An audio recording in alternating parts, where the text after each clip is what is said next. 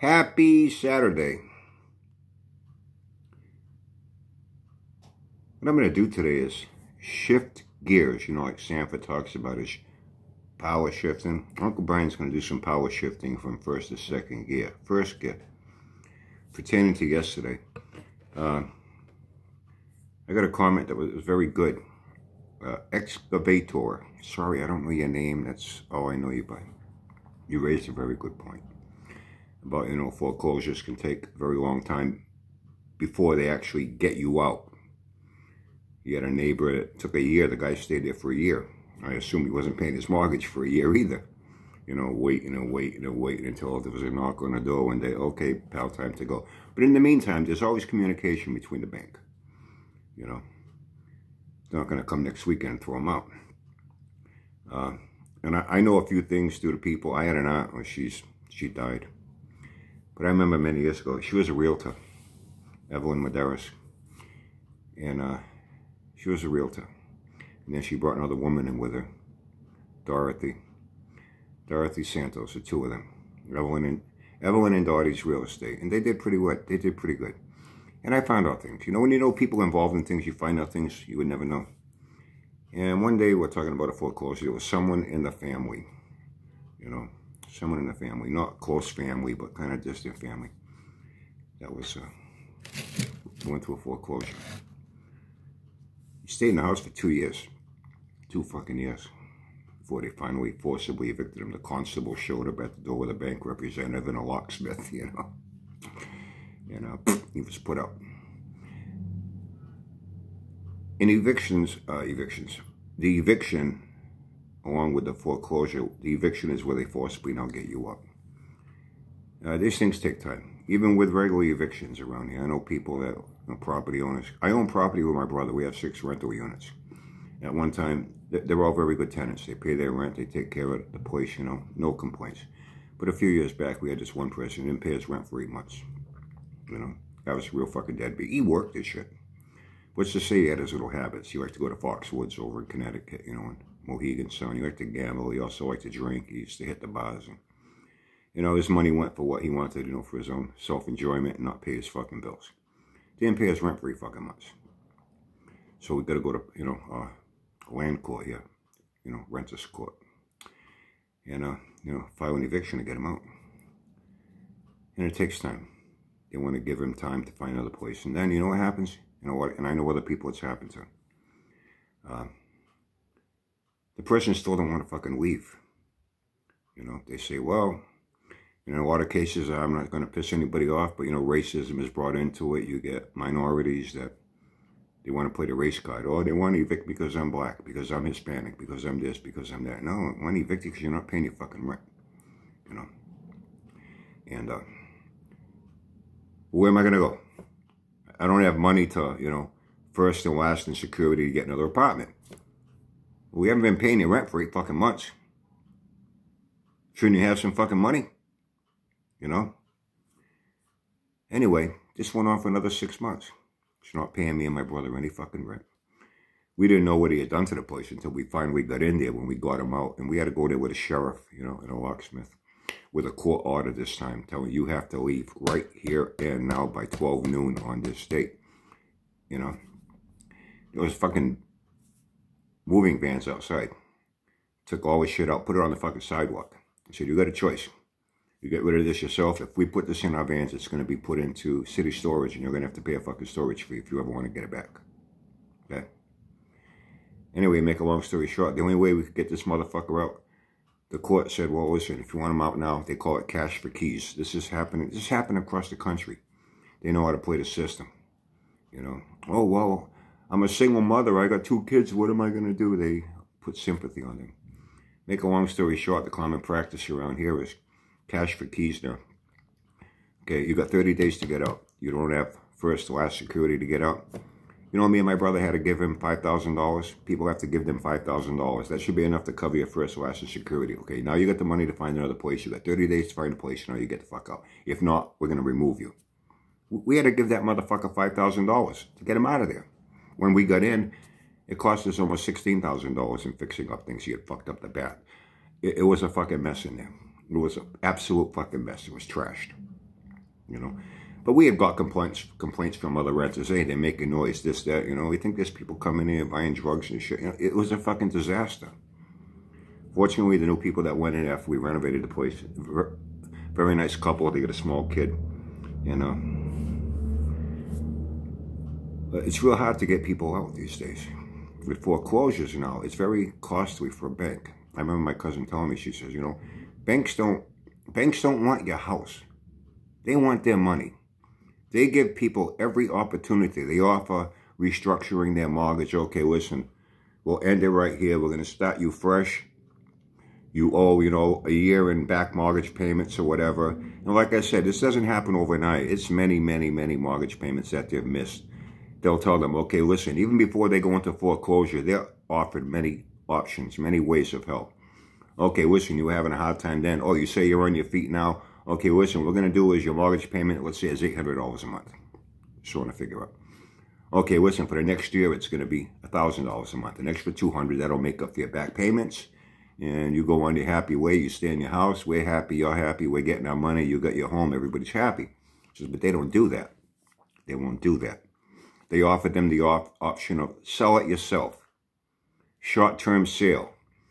At least sell it for what you owe on the balance of your mortgage. You know what I mean? At least. And even then, they'll give you a break. If you're able to do that, even though the foreclosure papers have been filed, before they're actually processed, there's a procedure that it does take time in itself. And it's costly for a bank. You know? Okay, you sell it. We get our money. You leave. We get the house.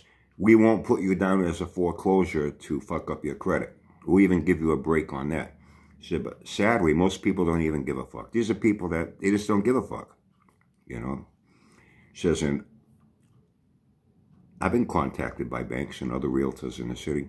Hey, listen, we got this foreclosed property. We'd like you to market it for us. You know, bank don't want to do it themselves. Now it's going to cost their money. She says, I made a lot of money from banks.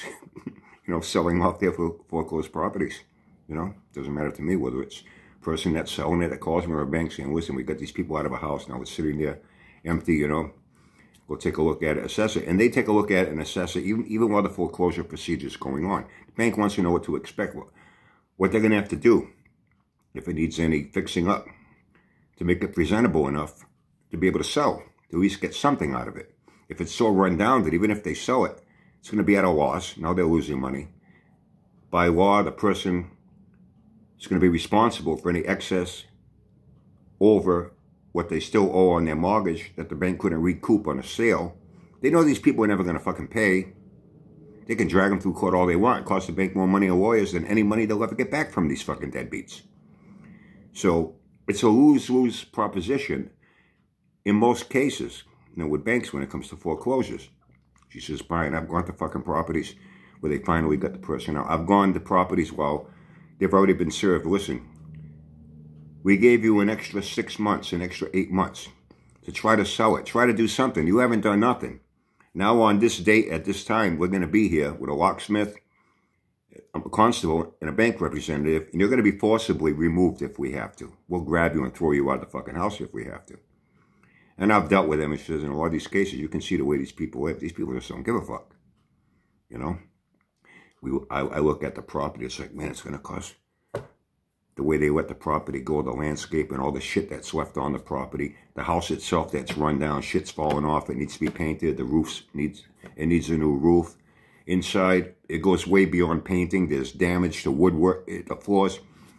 It says, in cases, it's been up to $60,000 and $70,000 in a renovation cost to get the house presentable before we can even market it for the bank. And now that's going to get added to the cost because the bank wants their fucking money. Bank will never get it, and the bank's between a rock and a hard place. You know, the last thing the bank wants is your house. They just want their money. So, you know, jobbers aren't going to be thrown out by next weekend. I'm quite sure the bank's been in touch with them all this time. Any little bit of help they gave him along the way, well, we'll refinance it, restructure it, whatever, and then he continued to not make fucking payments. Boo fucking who? You know what I mean? In places like his, will be a money pit. It will be an absolute money pit. It's a rundown fucking shit shack. The property Just to clean up alone, to fix up that house, to make it presentable, where someone would want to look at it and want to buy the fucking place. You know what I mean? Unless it's another fucking pig like him. Another fucking head case that just wants a flop house, and maybe they'll buy it and they won't pay their fucking mortgage either. Because they know how things are going on, you know. Oh, this guy, you know, took him 2 years to get him out of his place. I'll live here for 2 years for free. Then let him kick me out. I don't give a fuck. In the meantime, they're not paying their fucking mortgage. They don't pay their property taxes. Or the property gets taken by the city for non-payment of property taxes. I've seen that happen to people. They put a lien on the house. You know, they have so much time to repair. Otherwise, the city will foreclose on your fucking property and take it. They're not paying their property taxes. There are houses around here, man. You know, we hear things, we see things. Water's been shut off, gas and electric. People living here in the winter with no fucking heat, no electric, you know. Not good living conditions. It's just the way some people are. They live like fucking animals. They're not responsible. They don't give a fuck. So anyway, she said, yeah, Brian, she says, you know, in a lot of cases, I've gone to look at properties and I get back to the bank. I'm like, you know, it's going to cost $40,000, $50,000, $60,000 to get this house, even up to safety code. As of right now, I'm surprised it hasn't been condemned. I'm surprised the property hasn't been condemned by now. It's so bad. The bank don't want that house. What the fuck are we going to do with this? What are we going to get if we try to sell it? If we try to sell it as is, oh man, it's going to be a big overlap in money that's still owed. This person ain't going to fucking pay it. They weren't paying their mortgage. Like now they're going to stop paying something that they owe us, even though the house has been taken. You know? It's a lose-lose proposition. Banks do not really want to foreclose on your house and take possession of it. Now, if it's a real nice house, person been paying on it for a long time, maybe it's only $20,000 or $30,000 left on the fucking mortgage, you know, they say, well, I'll take it, yeah. So maybe we just got to paint it up a little bit. Well, we got to spend maybe $5,000 on it, just spruce it up, you know, fresh paint and stuff, you know, redo the hardwood floors or something. The lawn's nice. All we got to do is cut the lawn. We don't have to be excavating and hauling all kinds of shit out of the yard like with fucking Java. Yeah, okay, we'll market it. A realtor's going to get, you know, their commission off it. They'll be happy. We'll be happy. And they'll be happy getting more than just what's owed on the mortgage. They'll even make a little bit on it. Now, according to the law, if they make anything off it, it's supposed to go back to the person. She says, 9 times out of 10, Brian, it doesn't happen. There's always usually a little money owed. And the bank don't get it. They don't make it up on the resale of the house. 9 times out of 10, the bank don't even break even when the whole deal is done. The bank will break even if they're lucky, you know. So that's the deal. Yeah, you are absolutely right. Things don't happen overnight. But these people get many chances to rectify the situation. They just don't give a fuck. So, now we're going to power shift into second gear. Uncle Sanford, I hear all he's still doing is yakking and back on cheap pots from China and counterfeit pots and this and that. You know, not working on any of his projects, right? And now he's ranting about cheap pots. Oh, and then I heard, I guess all the mechanics in the country got together. They had an election. They had a vote. And they elected Sanford to be the spokesperson of all mechanics. Sanford saying, explaining. Well, he's already done this. I recall this in the past. Reason why he doesn't want to be a mechanic. All these new cars, the way they, bad parts, can't do that. You know, Sanford's a fucking dinosaur. He's stuck in the Stone Ages, you know, with carburetors and points. You know what I mean? Sanford really doesn't know shit. You know? That's why people don't want to be mechanics. A lot of guys do want to be mechanics, and they're making a damn good living at it. And they're up to date. My youngest daughter that's expecting my next grandson, Benjamin, she's a office manager for the Empire Auto Group. They have 2 large Ford dealerships, one here, one in Fall River. They have a Hyundai and a Kia dealership in Swansea and Somerset, Mass. And all their service technicians make real good money. These car dealerships make good money. Even place you on at Goodyear, Firestone Service Centers. A lot of the big names, Midas, Muffler, they do other work besides installing mufflers and whatnot. They're very happy. They make very good money. You know, now if you're at Elmo and Zeke's garage in fucking Mayberry, you know what I mean? Maybe not so great. You know, you have a place around here, little mom and pop garages, and they'll do the work for you cheap, and you get what you pay for it too. You know what I mean? They won't guarantee their work. And even then, they're still making a living. They're making a good living. They have no problem being a mechanic. It's only Sanford that says he doesn't want to be a mechanic. That's why he doesn't want to be a mechanic. He never really was a mechanic. His whole career, besides, being a magazine writer, a big-time Nitro guy. You never heard of this fucking guy. He was a nobody.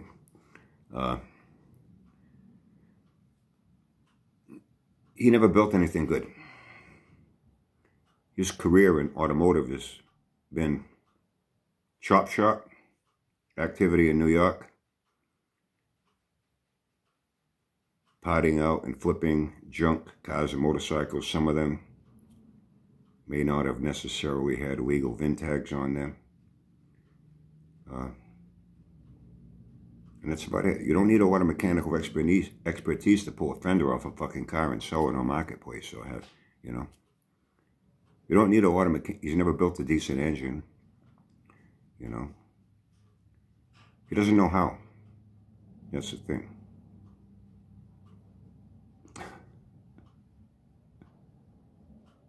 So now he's the official spokesperson, I hear, for all mechanics. Why people don't want to be mechanics, and mostly that's his excuse for not working on any of his shit. That's why I don't want to be a mechanic anymore. You were not a mechanic before. What do you mean anymore? You're still not a mechanic. You never were a good quality mechanic. You never worked at any reputable place. You never owned your own reputable engine building shop. Not even a fucking gas station with a couple of pumps out front and a couple of lifts, installing muffler shocks and doing brakes and oil changes. You never done any of that. Never. Coffee shop, bankrupt. Hookah bar, bankrupt. Your own magazine, bankrupt after 3 issues. Where's all your involvement with automotive mechanics? None. None. Zeros. No, that's not. I'm not trying to imitate Jabba farting. I'm doing a goose egg. Goose egg, not a Sanford. So I guess always still yakking and yakking. Hey, anything about this power tour? Is this charger all set, right? Ready to go. Isn't that next month already, coming up in May or June, something like that? Power tour's coming up. Yeah. Any more mention of that? This will come and go too. He won't make it. Something last minute will come up. Oh, the cars aren't ready. Oh, I can't get anyone to babysit my dog. He'll have some fucking excuse when the time comes. He always does. He always does. Get his ass off the hook. And his pickle sniffers will ignore it. They'll let it go right by. Okay, he said he was all hyped up. Oh, yeah, Charlie, I'm going to get out in the power tour. Like I said, last thing he wants is to wander too far from home without a valid driver's license out on public roadways where something could happen. He could be stopped at a red light. Somebody plows him from behind. Cops show up. Oh, you again. No license. Still no license, huh? You know what I mean? Anyway, I guess that's about it. So, that's the deal. That's the deal. But I got a feeling there will be more from Java. There'll be more complaining, whining, bitching, finger pointing, blaming, begging for attention, more sympathy. Hey, who knows? Maybe he'll end up back on fucking life support in the hospital again. He'll blame me. You know what I mean? Then he'll try to soul me again. I tell you, these fucking guys, man. Oh, one other thing I will address. Who the hell was it? Was it you, Mark? Yeah, I think it was you, Mark. Mentioned something to me about, hey, Brian, in your videos, you get more views than actual subs that you have? I guess it's happened on several occasions, right? Like I mentioned with Sanford, his subs are way up here. His views are, you won't be able to see my hand how low it is. When you got 350,000 subs and you get 18,000 views, 20,000, even 60,000 views. Whoa, there's a big fucking discrepancy here. Something's wrong with that. I think I mentioned this before, and it's common knowledge, and YouTube is cracking down on it. You can find places where you can purchase subs. The way people on Facebook used to purchase likes for their pages to boost their number. It's not real people. They pay so much to get so many likes on here. You pay so much, you get so many subs. A number, not real people. YouTube's cracking down on that. So I guess I don't know all the inner workings. I'm not a professional YouTuber with the algorithms and all this other bullshit and what you need to make so much money based on this and that. But because YouTube makes payouts on things, they're getting paid by sponsors, advertisers, that in turn they're able to, kick, a few pennies off every dollar to the person with their channel that, people are watching their videos or they have so many subs. From what I understand, if I'm wrong, correct me. I could be wrong. What I understand, Your sub count is what will attract the advertisers. Figure, well, he's got all these subs. Yeah, we'll throw our advertisements his way. That way, you know, we'll get more exposure. Well, they get the exposure from the views, not just from the subs. The subs is what attracts people to your channel. The views is what makes money for the person that's running the channel. If I'm wrong, correct me, but that's the way it's been explained to me by a few people. So Sanford's got that big boosted number to make himself attracted to advertisers, you know, so he can try to make money. But he's only making money off the views. And a lot of advertisers have been getting wise to that shit. They're like, wait a minute, these guys, it's a fraud. It's a con job. It's fraud. You know? They're doing this to attract us to the channel, so we'll be willing to put our advertisements on their channel. But it's bullshit. It's not real subs. And I heard they're cracking down, and they're going to start looking into it. And they're going to actually, I don't know how they're going to do it, but I guess they're going to find out if these are real people that subbed or if it came from some internet source that generates these subs through a computer system and then throws that number at them to be displayed on their channel. So that's your deal. You know what I mean? But in my case, Mark, I got to be honest with you. You know, I think I replied to your comment, right? Yeah, okay. I pay people to watch my videos. That's why I get more views than subs. Yeah, I admit. I bribe them with a Jimmy's Pizza sometimes. You know, I send them money. But after I make a video, I start calling, you know, hundreds of people. Hey, go watch my video. You know, I'll pay you. You want a Jimmy's Pizza? I'll have it delivered to your house. You know, just watch my videos so my view count can go up. You know what I mean? At least I'm doing it legit. Well, not quite. You know what I mean? So that's the deal. That's the deal. So, Saturday night, we're out with the crew tonight. Tonight we're going to be at Halos near our headquarters. Good band playing. Real good band playing. Called Lick. L-I-K-K. Kind of like a takeoff on Kiss. K-I-S-S. No, they're not a Kiss tribute band. Just real hard rockers, man. Everything from Judas Priest, you know, to Metallica. Some good shit. Some good shit. And these aren't kids either. These guys are in their 40s and shit. They've been playing for a long time. They're experienced musicians and singers. We saw them before. We saw them one time at Knuckleheads. Real good band, and they attract the crowd. So we're planning on having a good time tonight. I hope you have a good time tonight. I hope you stay safe and you have fun. I usually say have fun and stay safe. I'm trying to switch things up. I even switched gears with that. Now I said stay safe and have fun instead of have fun and stay safe. See that? I always come up with something new. I'm a fucking innovator on here. Have a great day.